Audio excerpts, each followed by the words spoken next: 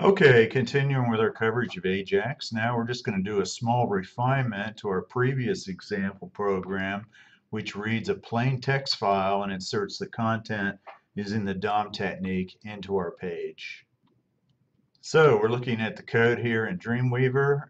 It's pretty similar to what I had before. The first thing that I do is now I'm going to create the request object as a variable, and I've added this code which will conditionally create the XML HTTP request object based on what kind of browser we have. So most of the modern browsers are going to use this here. And then if we have some older versions of IE, they use this Microsoft ActiveX object. Of course, current versions of IE use the modern approach as well. Okay, so again, this is fairly old, but this will make it work for different browsers. The request is the same, but now we're going to make it asynchronous.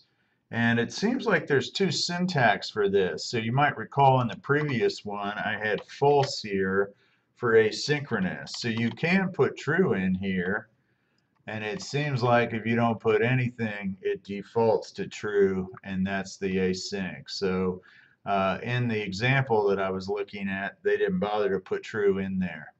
Now, one of the things that's going to happen is because it's asynchronous, it doesn't return right away. So we have to create a function that kicks in as an event handler when it returns. And that function is part of the request object. It's called the onReady state change. So you can see here I have this function definition that's going to kick in when the onReady state change event fires. And that fires as a result of the communication between the browser and the server. So what we're looking for is for this to be a success, and basically ready state will be 4. That means that it did a successful return, and then the status will be 200, and that status is the same for the HTTP. So you know the dreaded 404 file not found. Well, 200 is okay. And you don't really need to use the triple equal signs here. The one demo I found had them. Also, this code will work fine without these extra parens. Again, the demo that I was following seemed to use those. So you can simplify this a little bit here. So basically, when the ready state change method happens, this might, for instance, be 2, which indicates that it's still downloading the data. But when it finally comes through and it checks and it's set to 4 and 200, that means that the request worked.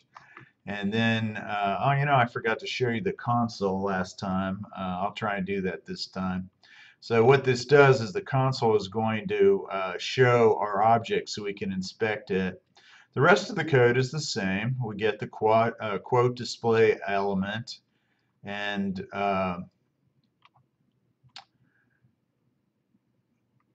then we set the inner HTML of that element to the response test.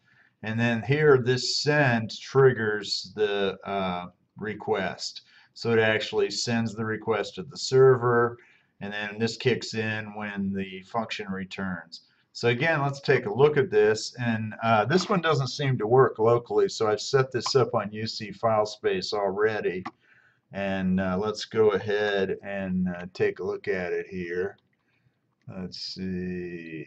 So yeah, that's the right one there. So let me just reload that again for you. Also, let's quickly go to the developer console here. So this is Chrome, Tools, Developer Tools. And I want to go to the console here. And there's the request object. And this is what I wanted to show you. It shows all of the internal fields of the request object, and there you can see the data that I read from the text file. And notice this is saying response text rather than response XML. So this is text, and that's it happens to have text that has markup in it, as you saw. Okay, that's good for our second video, I think. These are going to be pretty short, it looks like, because I've kind of pre-coded them to make sure that they work and everything. So you don't have the benefit of watching me flail around like I usually do.